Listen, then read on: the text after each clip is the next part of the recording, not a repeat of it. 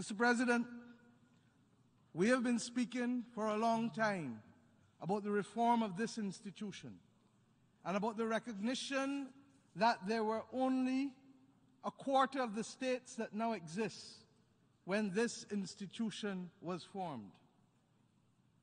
Earlier this week, President Biden spoke of the need to reform the Security Council.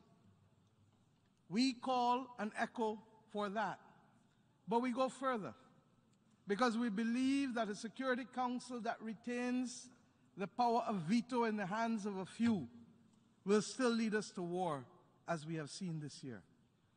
And therefore, the reform must not simply be in its composition, but also be in the removal of that veto.